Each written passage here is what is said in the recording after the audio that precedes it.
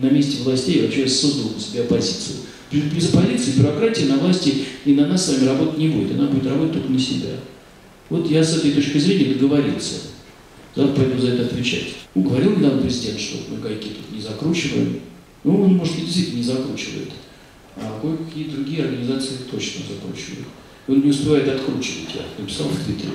Потом взял обет молчания и сказал, что надо мне посидеть какое-то время. Я хочу посмотреть на способность оппозиционных сил объединиться вот за пределами выборов. Я считаю, что выборы выборами, а сесть за круглый стол и попытаться повестку дня, программу и дорожную карту определить хотя бы на год, это же не так сложно. Почему они сами сесть не могут? Я же не был на трибуне во время протестных митингов. Хотя я участвовал в некоторых из них. И я не был практикующим политиком. Если уж там мне придется,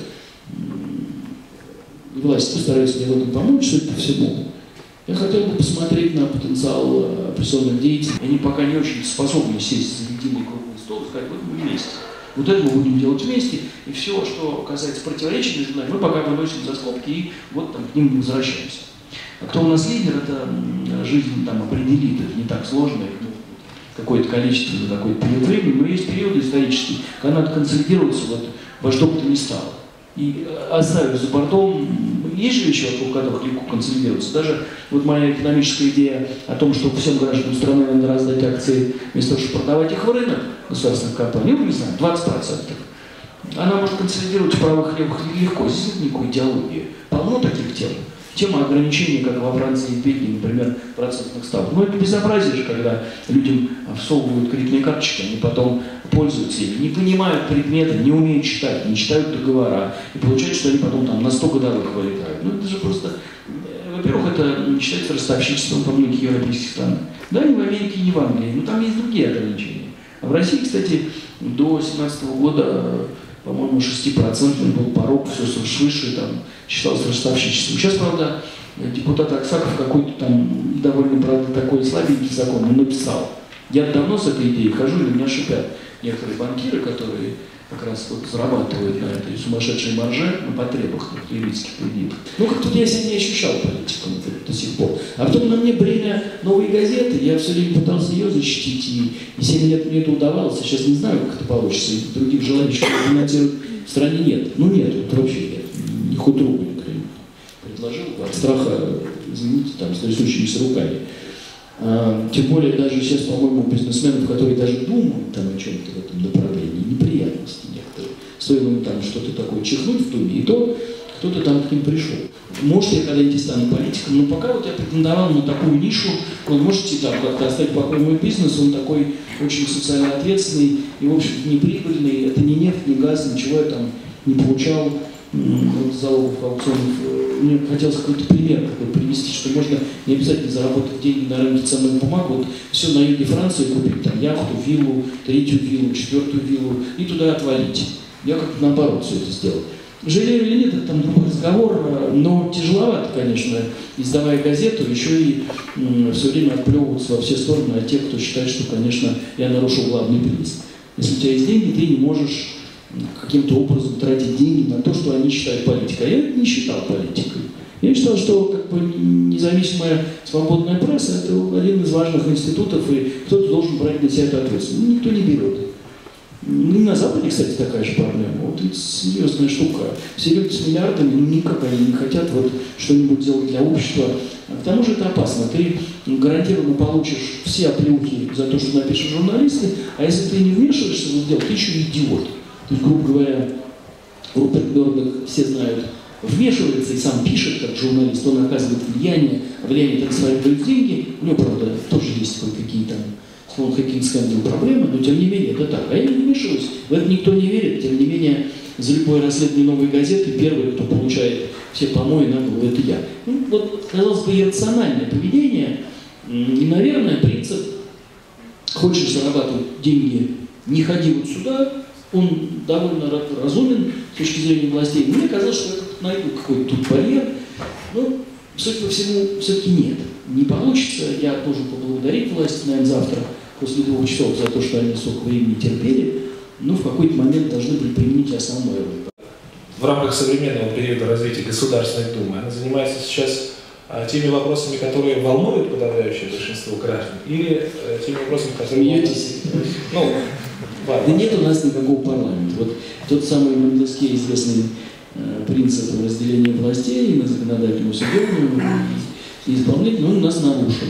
Даже законотворческие инициативы пишут исполнительную власть, они же проводятся, поэтому, ну какой это парламент? Ну бог с вами, вы видели хоть одно парламентское расследование?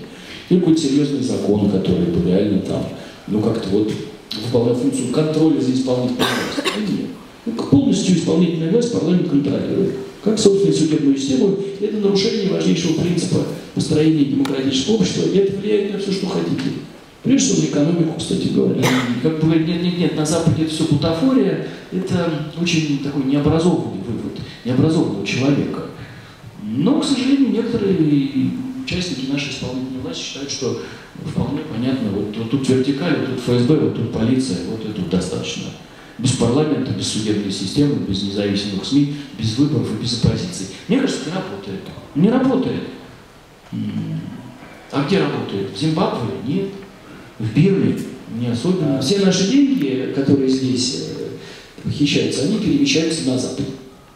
И Запад, конечно, занимает такую, мягко говоря, либо лукавую позицию, двойственную, либо, ну, действительно, они плохо понимают предмет. Ну, скорее, наверное, все-таки больше такую лицемерную позицию, потому что ведь все эти там 20 триллионов грязных денег, долларов, из которых наших, наверное, ну, может быть, процентов 5-6, это большая мина под стабильностью международной финансовой системы. Для того, чтобы реально эти деньги взыскать и экспроприировать, в общем, нужно создать организацию, ну, посильнее ООН, потому что в рамках ООН конвенция по борьбе с коррупцией не работает.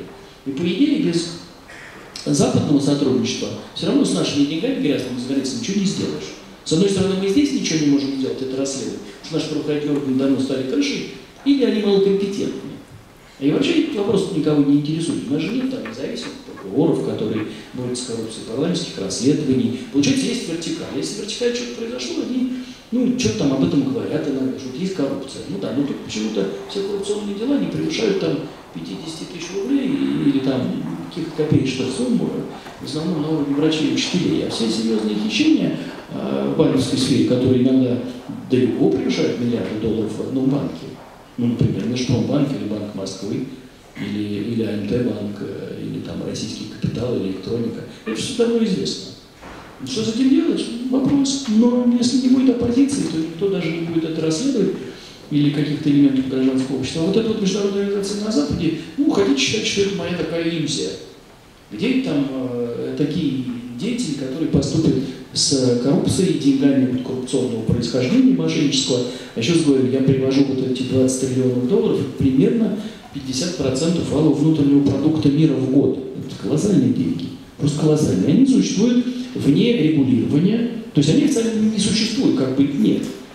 Поэтому ни центральные банки, ни Базельский комитет, ни политики, они этим не занимаются, потому что этого нет. Тем не менее, статистика достаточно точная. Наши деньги, вот эти миллиардов 700, ну, из них, наверное, 500-600 покинули нашу страну только в последние 5-6 лет. И поверьте, Путин к этому никакого отношения не имеет. Но автоматически все, что происходит, вот такого масштаба коррупционные вещи, конечно, являются ответственностью президента. А чем в жизни надо заниматься? Ну, вообще есть известная там философская такая дилемма. Вот жизнь — это беспрерывное такое накопление и потребление материальных благ, где это все можно довести до абсурда. Так ведут себя многие российские бизнесмены. Заработать деньги здесь, не всегда честно, тут же их надо выгнать за границу, купить что-то на юге Франции обязательно, в Лондоне, яхта, самолет, и еще какая-нибудь недвижимость, и там, собственно, и уже туда и переехать. Это один вариант. Другой вариант, как я, но у меня кто-то вот в Кремле недавно назвал человека рациональным. Говорит, а что ты делаешь? У тебя полно денег, вроде бы ты их заработал, мог бы хорошо жить, и ты вместо этого себе ищешь приключения на одно место. Ну зачем ты это делаешь? Я сказал, ну у меня вот принцип. Нет, не принцип. Никто не верит, кстати, что это можно делать для отстаивания каких-то принципиальных позиций, там, для строительства гражданского общества. Ты преследуешь какие-то цели. Ну, а какие я преследую цели, кроме неприятностей, ничего тебе не приносит. Нет, значит, у тебя какой-то есть хитрый план. Вдруг там как-то вот, не знаю.